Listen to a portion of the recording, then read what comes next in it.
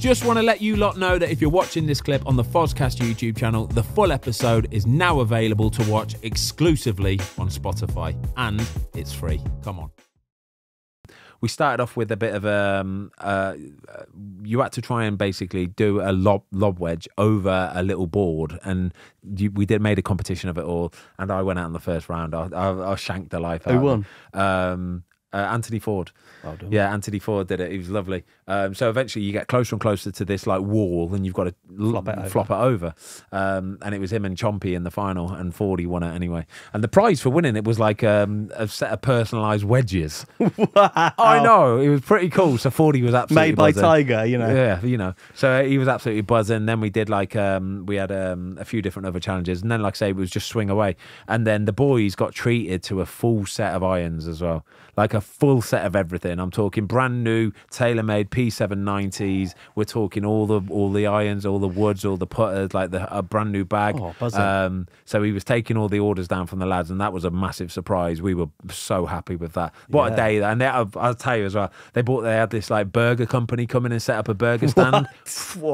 This burger is right up there, you know. Yeah? Oh, right up there. One of the best I've had in a long time. It was phenomenal. Okay, so when the big sticks came out, the driver, there was one lad, so you put an Instagram story up, who, as you said, he doesn't play. Oh, he does play. He's obviously played a bit before, but he must play. He must play swing once every 3 months. His swing is ridiculous. Yeah.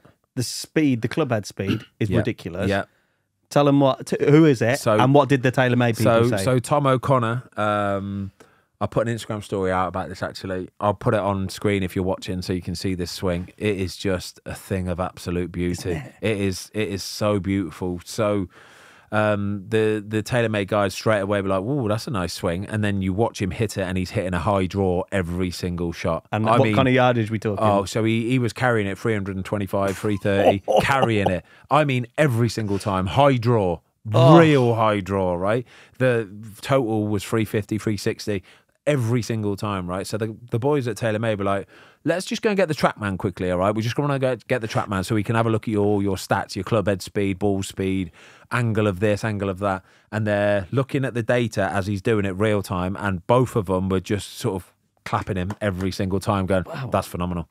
That is phenomenal. His club head speed was 185 pretty much every time, right? Which is on the top end of being a pro. So most of the pros, like Tour Pro? Yeah, Tour Pro. Tour pros, I think about 175-ish, 170.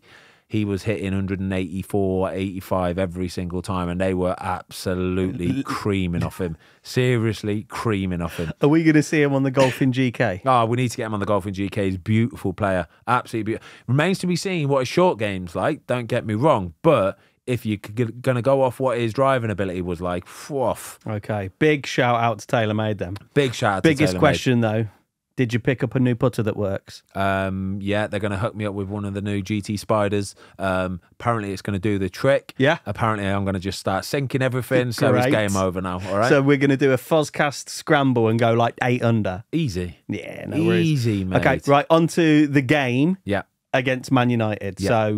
So, stadium, tell us about that, the fans, everything else. So the stadium's called the Snapdragon Stadium in San Diego, 35,000 seater stadium, brand new. It is beautiful. Oh, is it a new stadium? Brilliant. What a stadium it was. It was one of the probably the most impressive when you were inside. When you were inside it and you look around, you go, wow, yeah, this is proper. This is lovely. So Manchester United, it was basically their 23s, their under 23s. But you got some good players in. You got Hannibal was playing, Johnny Evans was playing. Hang on a sec, he's not 23. Oh no, yeah, Johnny Evans definitely not 23.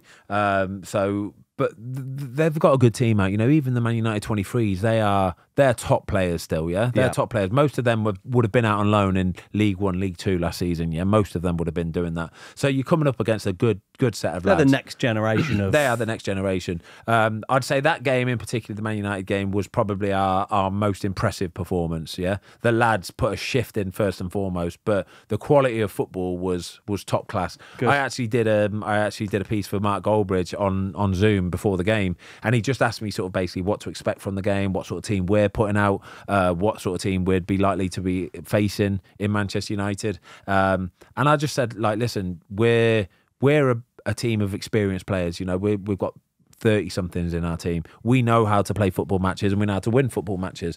Whereas Man United, you're talking about 21-year-olds, 22-year-olds, and they're a little bit wet behind the ears still. Obviously, they haven't had their career yet, you know. So I'd say what you could probably expect is Man United would be technically better than us, for sure.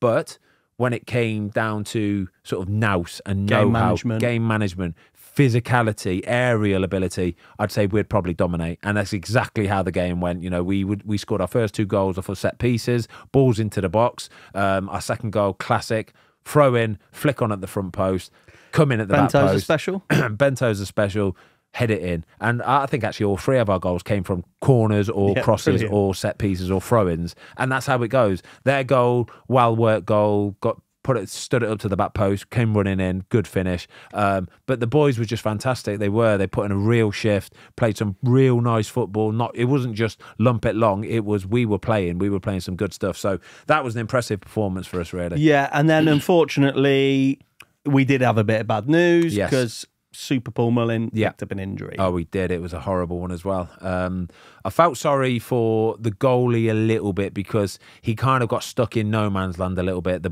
Basically, we played a ball over the top. Paul Mullin beat his defender to it, knocked it round the defender, and as it's bouncing, Paul Mullin thinks he can just turn around and run onto the ball. The goalie has already come out at this point, so Paul didn't know the goalie is literally on top of him at this moment in time. Paul Mullin heads it past the goalie, but at the same time, the goalie just clatters into him. Right. I mean, smashes him as well. The reason why Paul Mullin did so much damage, and the damage he did was brutal, by the way. He fractured 4 of his ribs and then punctured a lung. The reason why he did all of that damage was because he didn't know the goalie was there. When he's headed the ball, he just thinks he's running into open space. But because he didn't know the goalie was there, he didn't have a chance to sort of brace or set or anything. So he's fully relaxed at that moment in time. No muscles are protecting the ribs or anything. And it was horrible because as soon as he goes down, you think, oh, that looked nasty. And then Paul Mullin, just as a player, is not the type of guy to just stay down either. He'll jump straight back up. He will put on a show to make sure, like, no, I'm all right, I'm absolutely fine. You knew he was injured. I knew he was injured straight away. So, yeah, unfortunately for Paul, he's out for a little bit. The bad news is as well, I think he might have to stay in America for 10 days because of the punctured lung. He's not allowed to fly home with the team. Yeah, sure. But, you know, we wish Paul all the best. We're going to miss him for sure. Going to need him back pretty soon, we'll need him back. So I don't know how long he's going to be, but, you know, I'd say, you know, something like fractured ribs, you're talking at least a month or so. Yeah, okay. And then we touched on it earlier, but it was a nice opportunity for you to catch up with a couple of friends. So, first of all, 35-year-old Johnny Evans, I believe he's on a short-term deal. Yeah.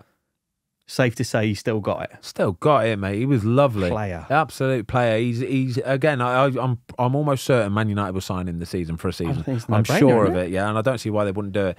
He's what Johnny Evans is. The goalie gives him the ball. He comes walking out with it, parades out with it, passes it into midfield. He's got better as he's got that ability to be able to find those passes into the midfield. So then it's basically like you say, give the ball to the good ones, yeah? And Johnny Evans is very good at giving the ball to the good ones so that they can turn and get up the pitch. And that's what it's about. So I managed to get his shirt after the game for the giveaway for the Manchester United vlog. We'll put a link down below to the vlog. Yeah, so if you haven't seen that vlog, go and watch it. It's a really good episode, to be honest with you. I've got the Johnny Evans shirt. I give that away. I'm giving away a pair of gloves from the vlog. It's a belter. It's a no-brainer. Thanks everybody for watching. We hope you enjoyed this clip of the Fozcast. If you would like to watch the full episode, it is now available exclusively on Spotify for free.